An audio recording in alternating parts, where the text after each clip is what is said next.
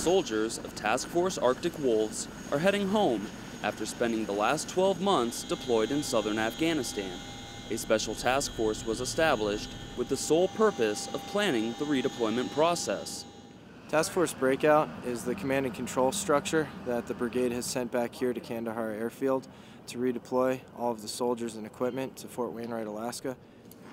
The first step of the redeployment process has been ongoing for the last month as soldiers began packing equipment into containers to be sent back to Alaska.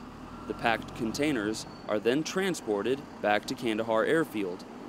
After arriving in CAF, soldiers make the necessary preparations to get the containers back to the States. Right now our purpose is we got units at other FOBs and we're waiting on their equipment to get here.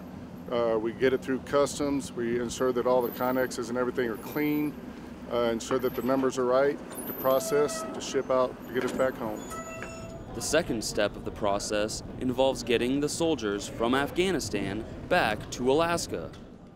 Basically, once all of the soldiers have been manifested, they'll get on their aircraft and fly from here to Manus Air Force Base. From there, they'll hold for a couple of days until their flights are ready, and then they will fly back to Eielson Air Force Base. Once there, they'll be met by our rear detachment cell and processed back into Fort Wainwright and sent home to their families. While this process includes a lot of downtime and waiting for the soldiers, most say they don't mind as long as it gets them back home. And I look forward to see my family, drinking a beer, having some home-cooked meal, you know, just getting down back on U.S. soil.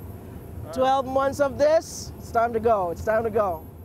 Army PFC Andy Geisler, Kandahar, Afghanistan.